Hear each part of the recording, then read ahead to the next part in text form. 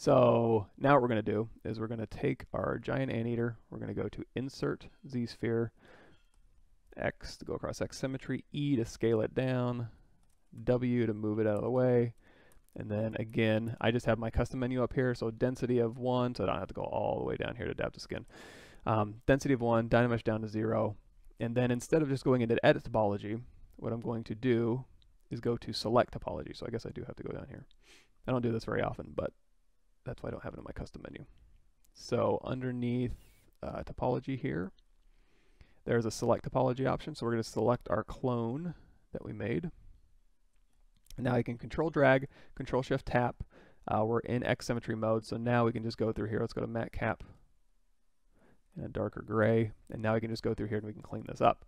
So right around the eyes, I think the mouth is actually fine, and the nose is okay, but the eyes are just not going to work. So I could go in there and like, oh, I could have just made some curves and hope that it followed them a little bit. Let's go ahead also and turn off these eyeballs so we don't stick to them. But now what I can do is hold down, we're in draw mode, and we're in edit topology mode. So turn on edit topology, and now we can hold down Alt, and we just clear this out, and then I can go through here and draw. Let's also turn off transparent here. There we go. And now we can move these things around, hit Q, and now we can just manually go in here and draw our topology as needed. So I'm going to have this follow the shape of the eye a little bit better, kind of round it out here.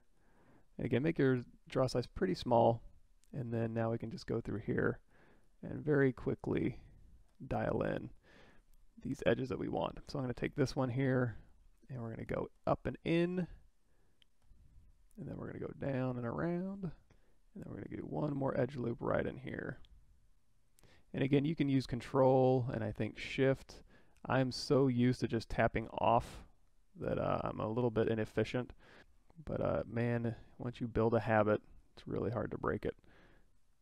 And again, I'm not overly concerned about beautiful topology, especially if something's going to be covered in hair. But you should do due diligence and make sure that your topology is good. And I will do a little bit of a cleanup pass. What I like to do is just do my retopology in ZBrush and then do my cleanup pass in Maya, just because they're poly tools. I'm just a little bit more used to them. But you could also use ZModeler to clean up your topology, and then use projectile to make sure it projects back to the surface. Looks like I got a little extra one in there. There we go. So now we're just kind of going back and forth, and then again moving as needed, and then here. And you could use any old retopology. You could be like, oh, I want to use Topogun. Oh, I want to use Quadra. Oh, I want to use this. Well, feel free to export all this shit out and do that. I personally, not a big fan. Like by the time I had this thing exported out and got it ready to draw stuff in another program, I'm probably already done with it in ZBrush. But there are good tools out there, and also not having to retopologize this whole thing manually is nice.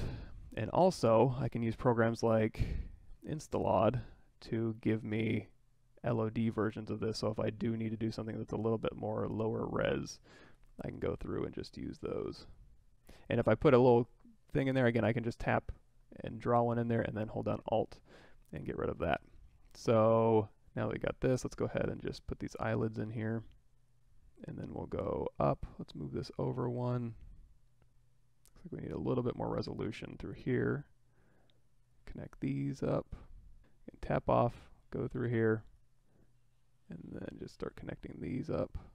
Then this one, and then finally this one, and then these two I can resolve. These are really ugly triangles over here, so we'll get rid of those in just a second. And then close. I guess we can draw this one all the way through here, and then let's see if we can resolve some of these. I'm going to take this one back here, and then we can get rid of this one, and then this one here could be a quad. We'll try that through here. And then when it saves your file, just make sure you go back into Edit Topology, because it will bump you out of Edit Topology mode. That's a feature, so you don't get a corrupt file.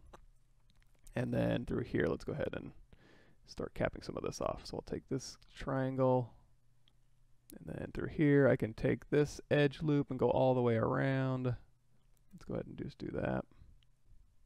You can see it's going to snap to the midline or the quarter line, and I think the midline is fine for our purposes here. So we got this built in, we got this edge captured. Let's go ahead and take this triangle over to this triangle. And then we'll delete that one, and then we'll move this one here.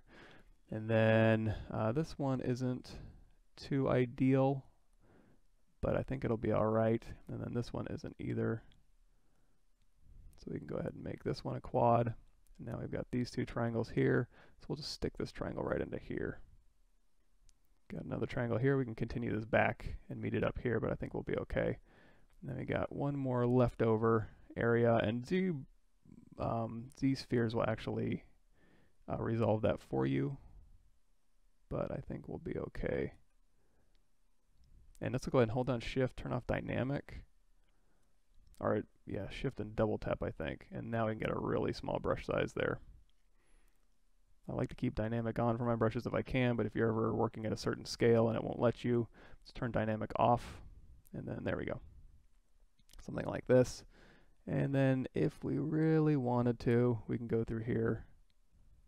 And then we can just move these things around. So now we've got quads in this area here.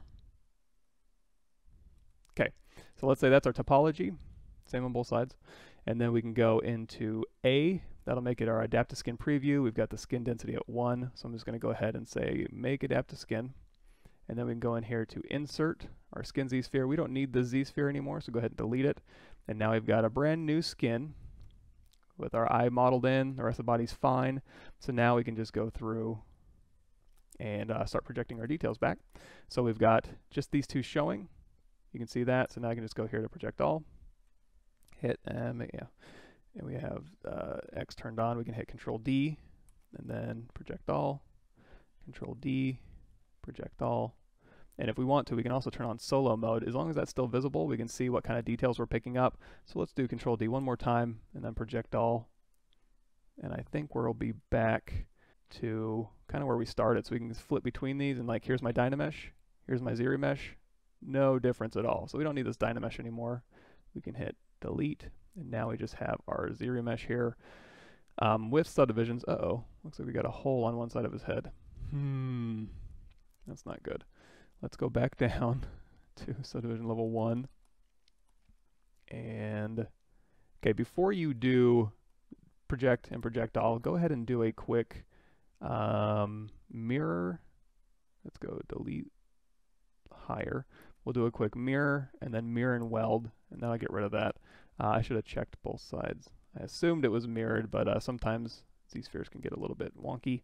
So now that we have that, of course, we've lost our high res because we deleted it. That's okay. So we'll go ahead and do a save as, and this will be Anteater 02 ZRemesh. And now we can load up our tool of the giant Anteater 2. I can do delete other, and then go back to my ZRemesh. We can go to insert, and we can just reinsert our original high-res sculpt. So no big deal. Now we have our ZRemesh here. We've got no more holes. And now again, project all, Control D, project all, Control D, project all. And one more, Control D, and project all. Whew, okay.